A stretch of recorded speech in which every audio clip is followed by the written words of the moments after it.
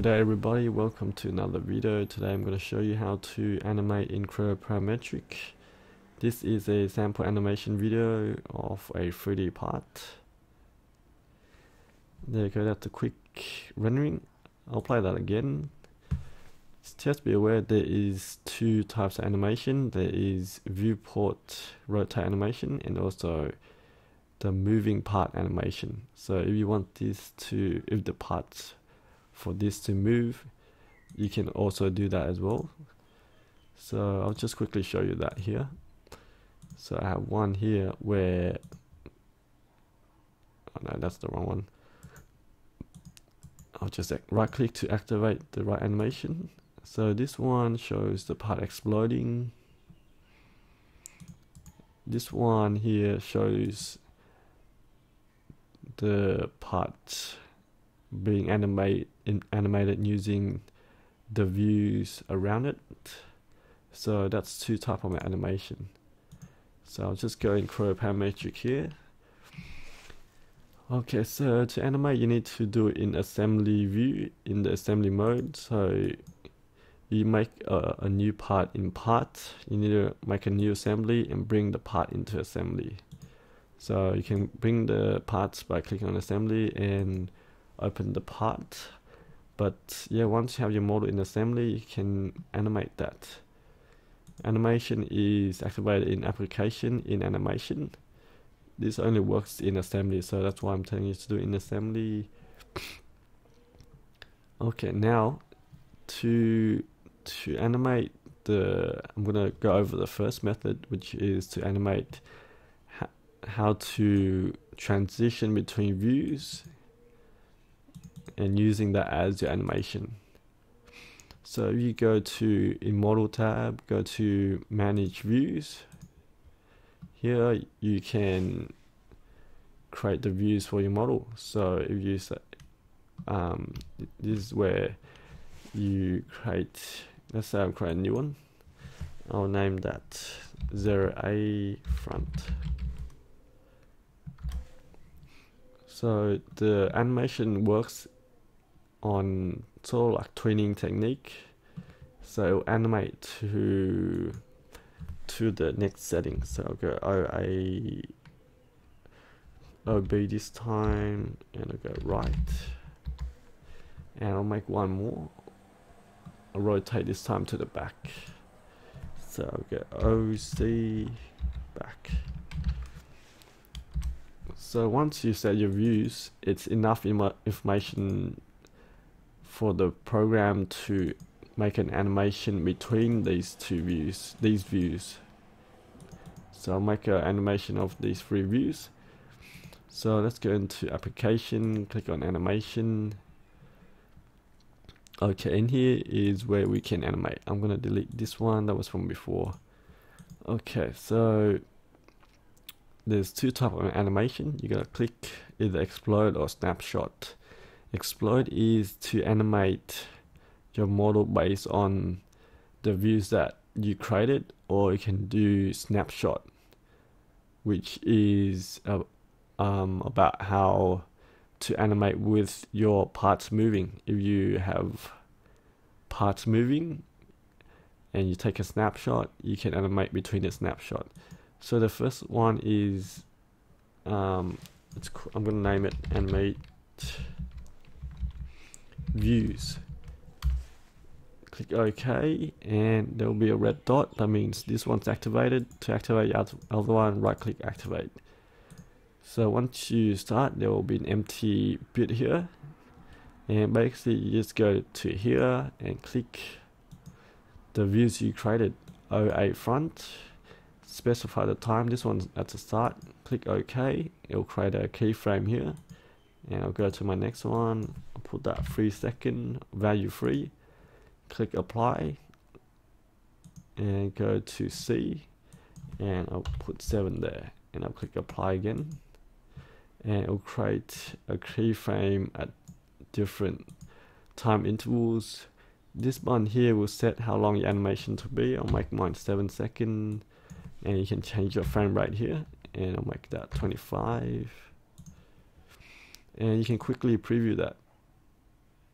There you go. So just so that, let's stop that. Okay, let's bring it to the front and play. And that's what it looks like. So basically some of the buttons here, these are to just set the preference. You don't really need to worry about that too much, but here you can set the different types of different modes of animation, keyframe sequence. I'm not too sure too much about that, but events is you can mark at different points in the animation, and here is where you animate the different views. This is you can set the transparency animation and the style, and over here is just where you edit the time. You can edit the length of the video. But okay, so once you create that, you can go to playback. Playback will play the video in real time. So this is 7 seconds. It will show your video for 7 seconds. You can bring it back and you can save that. You can save it as a movie file, MPG or AVI as well, or as a range of images. And you can set the image size. You can set this pretty high as well. And also the quality. If you untick this, it will render really quick, but the quality is really low, very low. It will render under about 2 minutes for this animation. But if you click photo render, it will render based on the rendering settings that you have for the program, and you can really make really photorealistic renders. Oh, actually, I'll cancel that.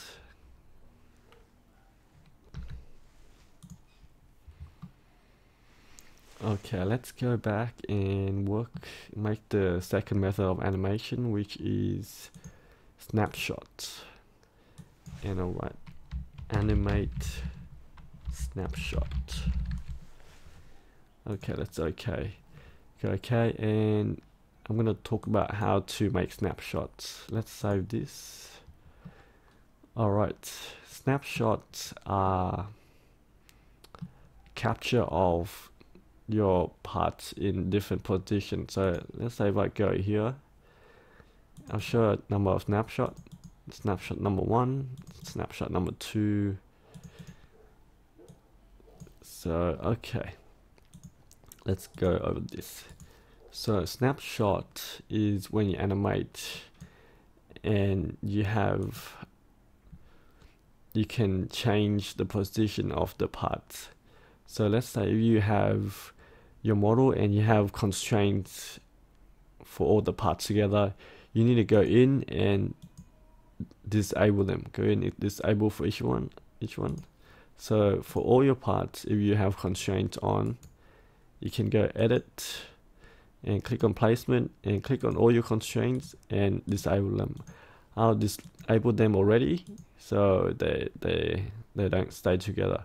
If they're enabled, they won't animate in the video. So you gotta go in, disable all of them for all the parts. Just go in and disable all the constraints, and that will allow you to animate. So once you disable the constraints, you can move the parts.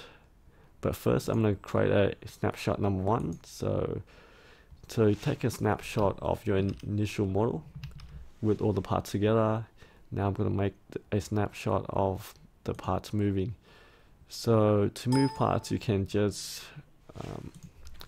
let's undo that. You can drag them, click and drag. So make sure you disable the constraints.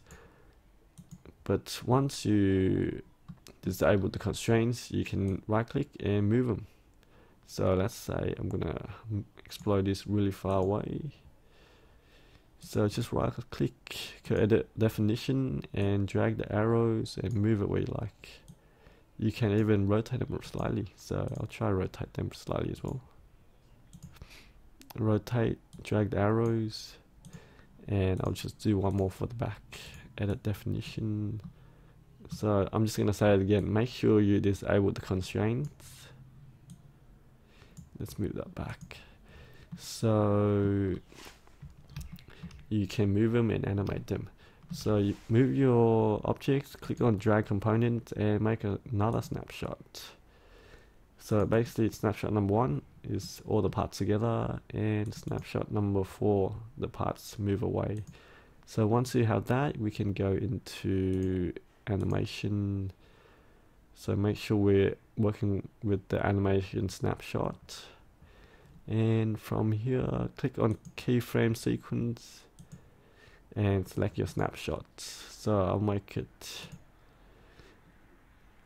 put a time as well, so I'll make it click number 4 and I'll set this to 5 and click the plus button to add the snapshot. Click OK, and once you click play, it will show your animation. So I'll set this to 7 seconds and click OK and go to playback. The snapshot animation is not doesn't take in consideration of the view orientation. So, but yeah, there you go. That's 7-second animation there. So you can rotate it and play that, and it'll still showing the same animation. But yeah, that's it. That's what animation is about. So I'll just pause this so you can render and go back to create. So I had a few example ones here. Okay, that one's okay. Let's activate this. Let's go out of that and go into activate my number 3. Make sure everything's together. Okay, so let's get animation again. I'll show you a few other samples. Activate to work with the other animations you have. But that's the end of the tutorial. That's how to animate. So cycle through that and have a play with that. So that's how you animate and save it, showing you the 2 techniques of animating with views and animating with moving parts. That's it for today. If you have any questions, let me know. See you later, everybody.